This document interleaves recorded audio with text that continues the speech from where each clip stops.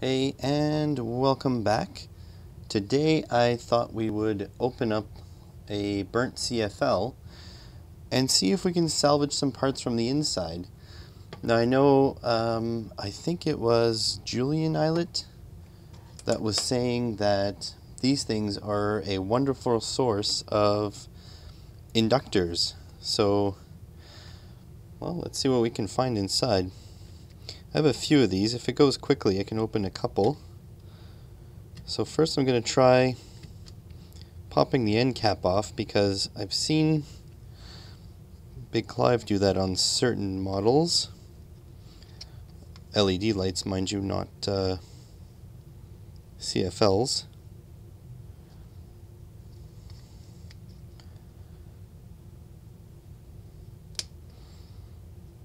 Gonna have to be careful on this thing not to break the glass because there is mercury in here. See, HG. And I know maybe the people being scared of mercury is a bit much. But yeah, let's try to be careful anyway. That doesn't seem to be working. Let's try. I don't know. I feel like over here is my best bet. I kind of don't want to just crush this because I'm hoping there's some cool stuff in there. Oh, there's the cap.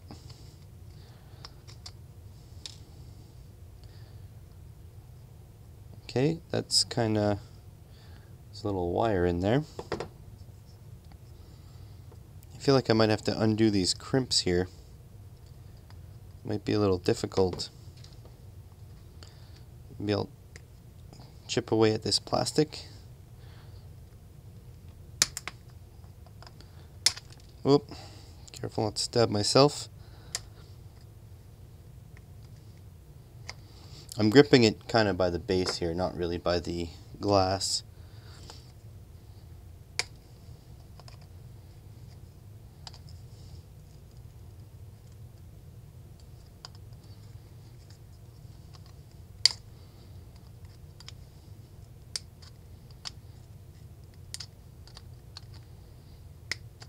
Now I did test these lights before unplugging them, just to make sure they were dead. So there could be some residual voltage in the capacitors in here. That is entirely possible.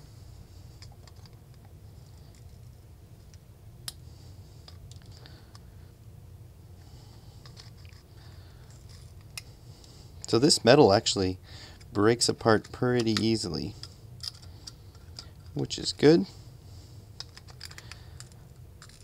But will the inside separate easily? That's the question.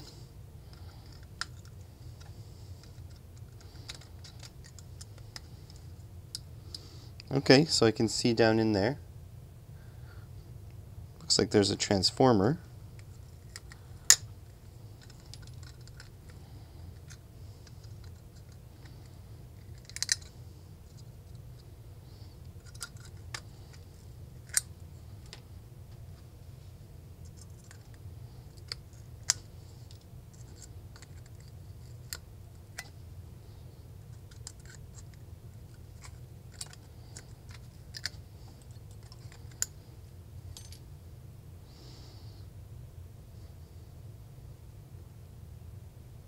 There is some cool stuff in there. Just don't know if I can liberate it without breaking too much. So that's free there. Grab this and just scooch this away. Dangerous metal bits. Looks like breaking the plastic is the easiest way in, because I'm not sure about this seal here. But like I said, I have a few of these, so if this works really well, I could then attempt something different on the other one. There's the other cable. It's not ground, because this is AC voltage. So one's live, one's neutral. In the end it is a ground, but much more convoluted than that.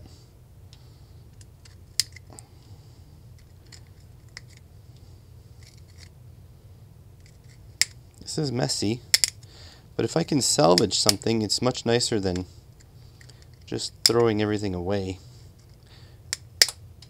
I got to be careful here because there are some capacitors in there.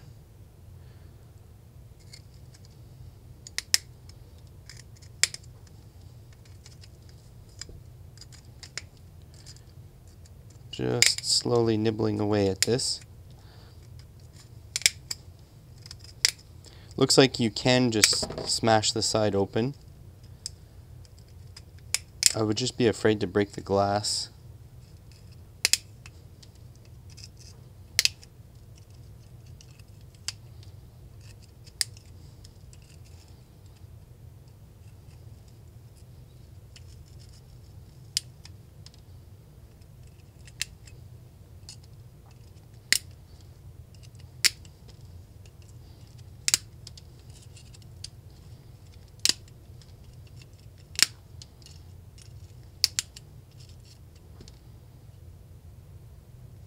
Interesting. I've seen these with bigger inductors than that, but it's possibly because, so this inductor here is tiny, but that could be because that it actually has a transformer involved. So I'm going to short out the capacitor, or short up the wires. Let's see what we have to do to lift this PCB up. It's obviously secured to the lamp portion. Just trying to see how to liberate it. It does look kind of clipped in there.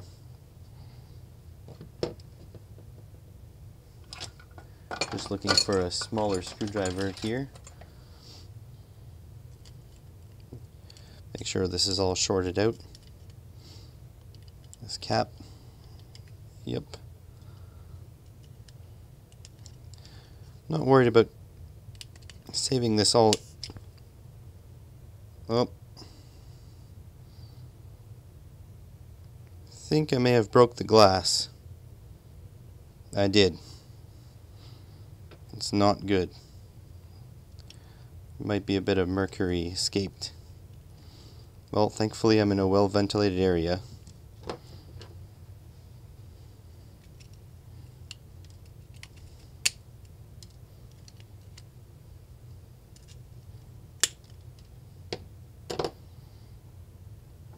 I don't know if you can see there, that pip inside there is open now.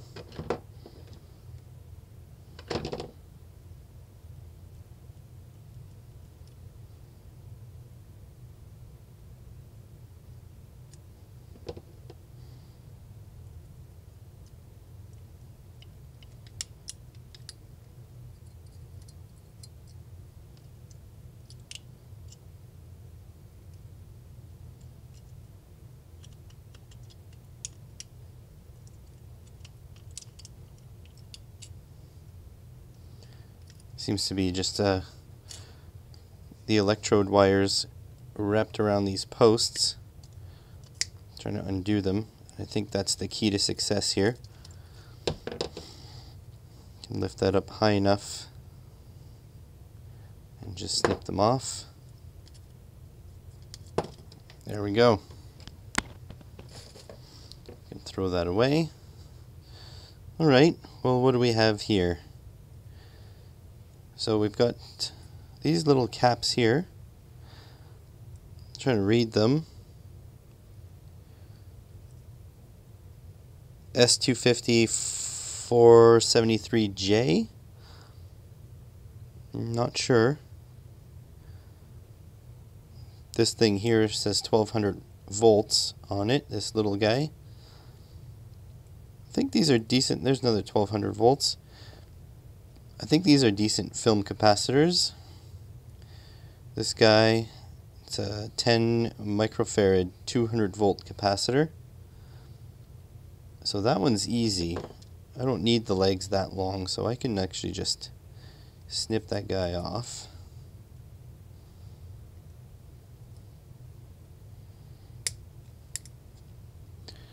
There's one leg.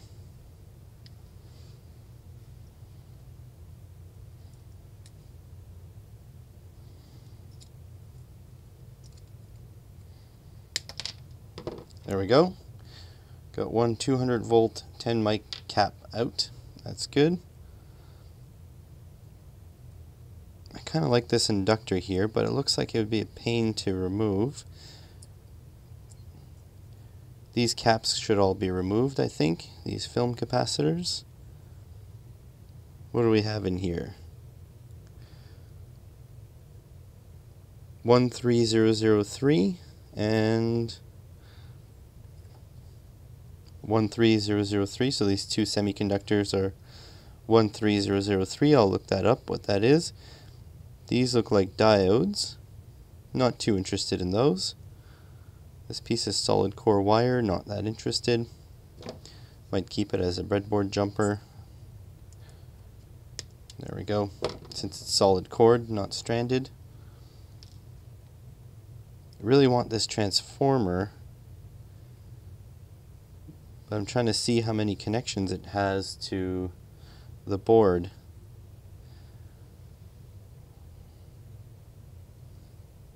Looks like it has eight connections. I don't know if you can see that.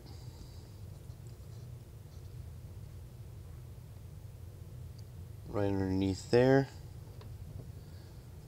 Right in here.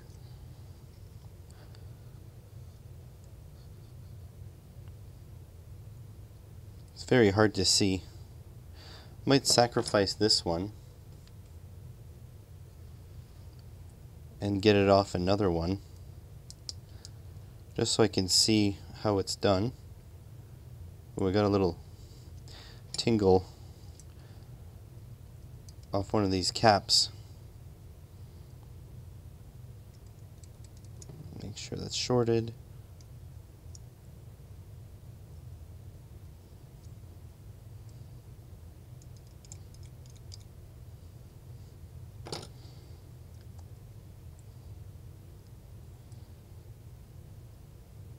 It's so dense in here, I can't really see the where the wires go through.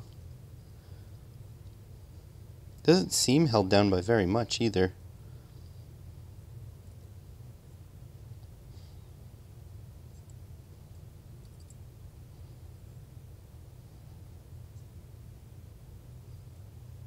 Okay, well, I guess we're going to try to pull some parts off of this. Let me get you closer in and we'll have a look.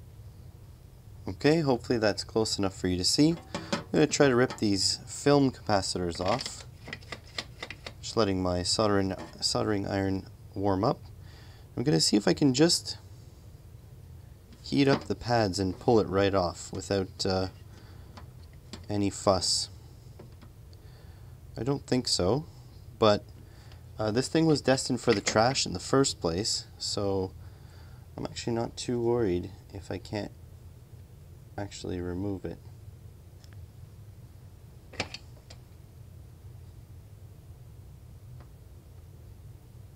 I might need to tip it with some new solder.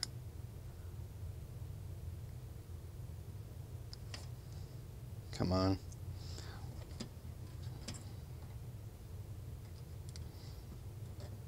Oh, that one came out.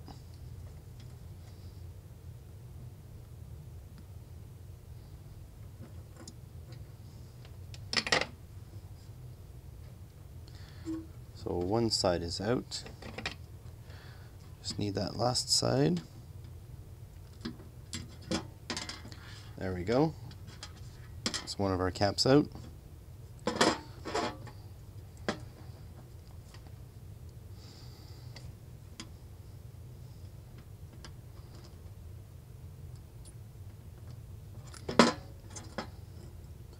Gotta be careful when you slip.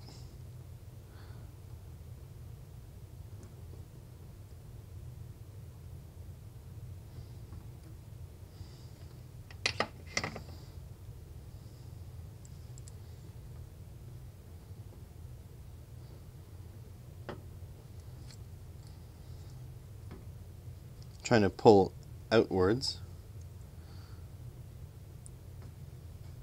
but it kind of flips the board a little bit when it lets go.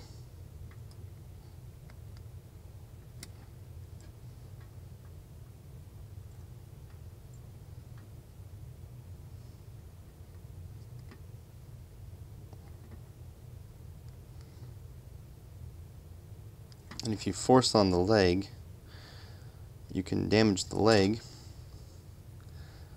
or you can slip and burn your fingers.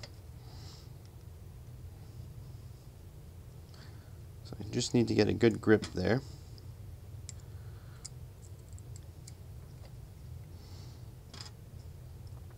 And sort of pressure it in different directions.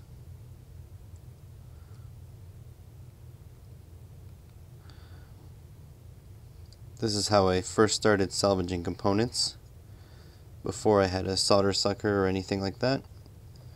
If you don't have a solder sucker, I highly recommend it. They're only a few bucks.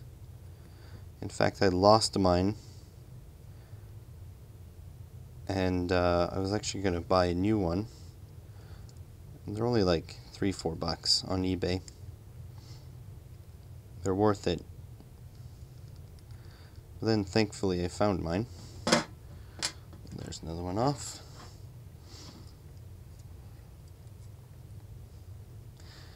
This one's a little different. It's over here.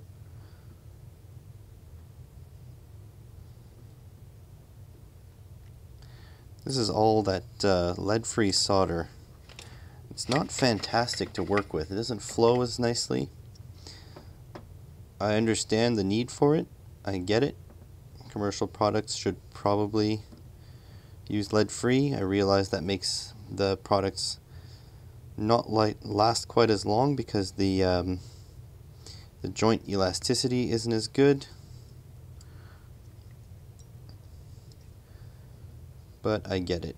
We've been poisoning our natural resources with lead for long enough, I guess.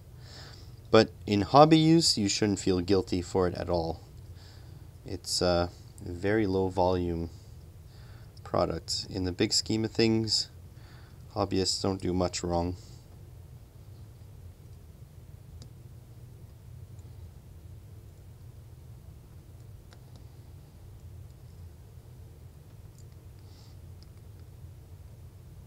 And don't worry about lead solder for your hands either, because as long as you wash your hands after you solder, you're pretty safe. The amount you absorb in your skin is minimal, and the fumes, believe it or not, are not solder fumes. They are rosin fumes from the flux. Not a picture of health, but they're not lead fumes.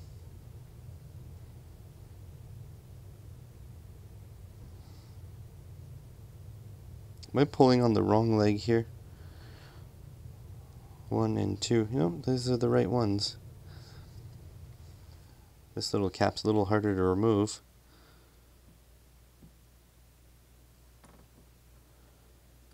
There we go. Got him. Okay, I definitely don't need these resistors. I'm going to clip them off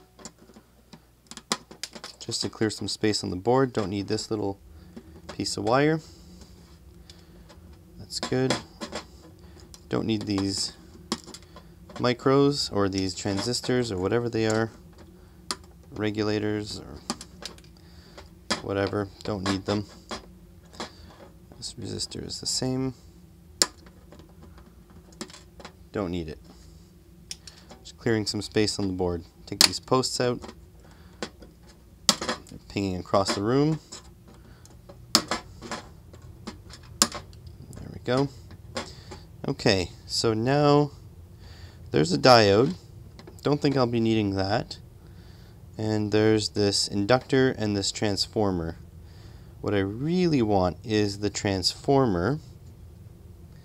I'm just not sure how to go about this. There's definitely a wire coming here.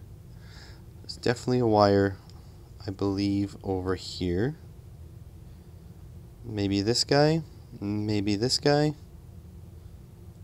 Hard to say. I think it's this one. And is there a wire here? There's definitely a wire here. Take this one. That's from the cap. Definitely a wire here. I think it's this guy.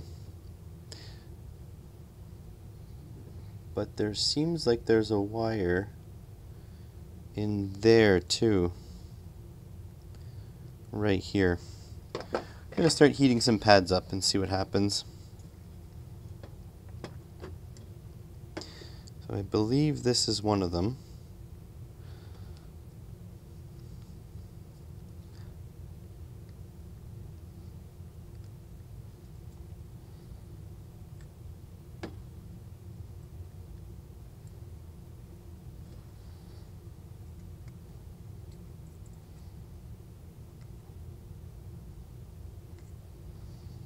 I'm definitely getting some movement here.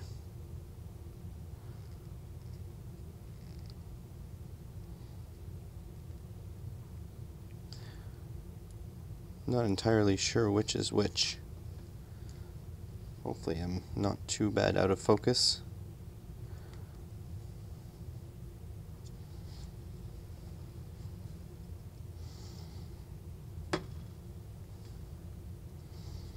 Kind of grabbing it with my thumb and rolling my thumb forward as the joint heats to try to push the board away. Yeah, I've got another connection down there for sure. I think it's this one here.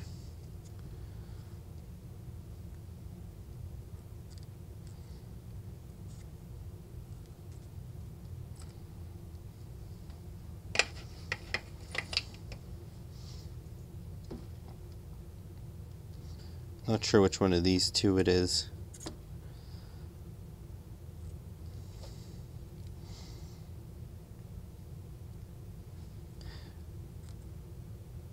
At least I'm not at all concerned about damaging the board. Oh, it's definitely this one.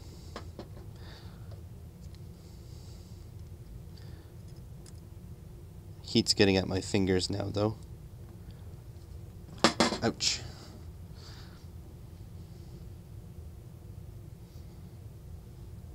Don't know if you can see that. It's almost out. I'm going to start on the other side. Looks like the other side is only one corner, not two corners. That came out quite a distance. I wonder if this is a center tapped transformer. It'd be interesting. It's definitely this guy here.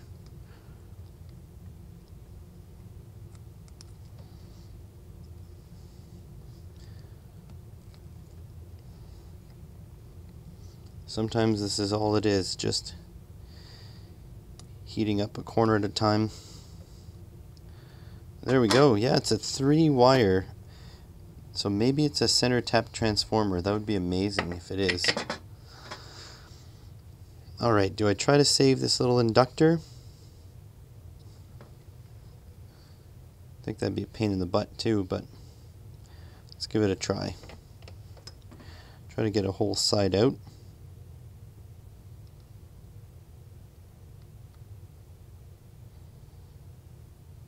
Oh, nope, that's getting too hot too quickly. Yeah, I think we're going to leave the inductor. So let me just test all these caps and this inductor or transformer on my component tester, and yeah, we'll see if they're testing good. Well, I've got the component tester out, so let's start testing some components. Just going to jam, this is a 10 nano, I think.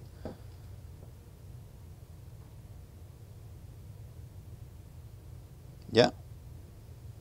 Micro. 10 microfarad. Is it possible it's micro? Yep, microfarad. There we go. It's a 10 microfarad capacitor. That's good. Let's give us the ESR on that and everything. Perfect. So let's check these other guys. So this one here says 4 673J. I'm going to guess it is a 470 microfarad capacitor.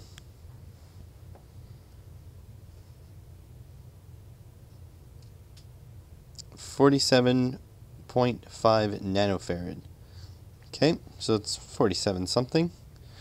That's good. This guy is identical, I believe, so I'm going to slap it in the same way.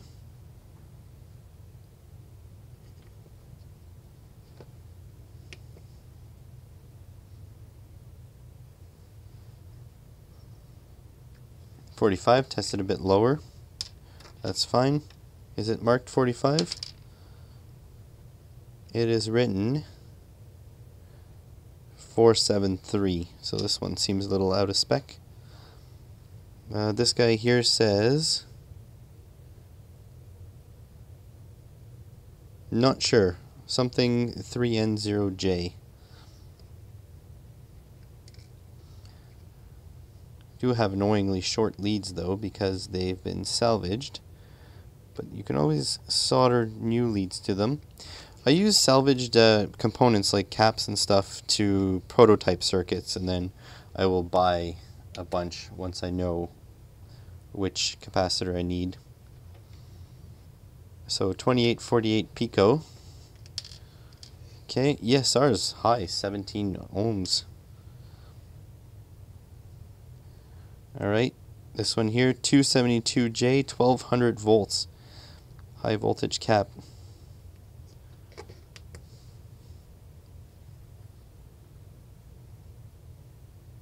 .2609 picofarads. Okay. This last one here is, I think, the smallest one. It says 681J, 1200 volts. Don't know if that actually clamped in. Get in there.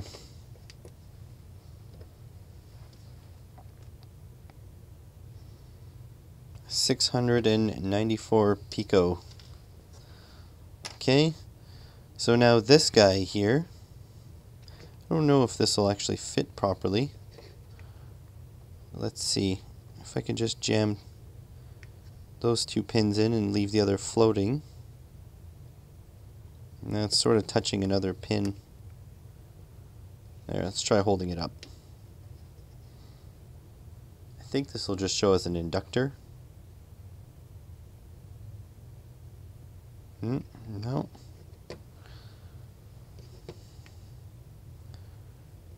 Not sure if I'll be able to get this in.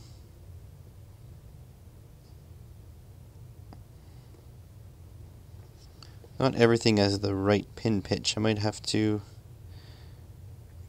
get a jumper lead or something.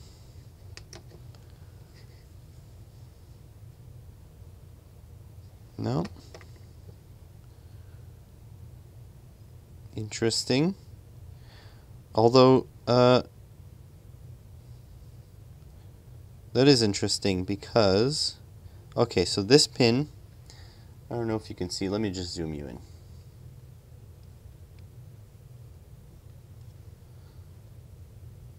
So you see this pin here has a copper wire going to it. This one here has a copper wire going to it. But this one seems like it doesn't, so I think it's these two diagonally opposed ones. So I think, get number 1 and this guy in like this.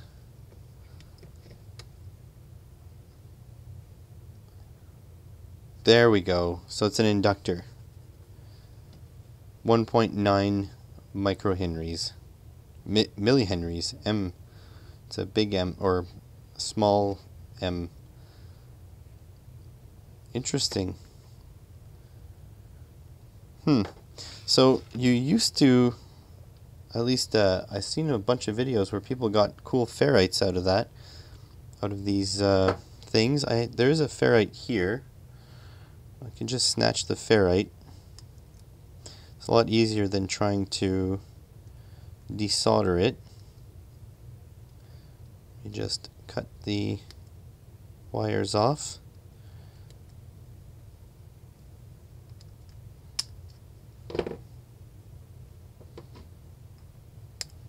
So there, I have a ferrite, and I've got a bunch of caps. I have one inductor, and I mean, if I wanted these resistors, I guess I could use them, but not really interested in that. I have this piece of solid core wire, and that's not bad for a single compact fluorescent bulb that was just actually going to go into the trash.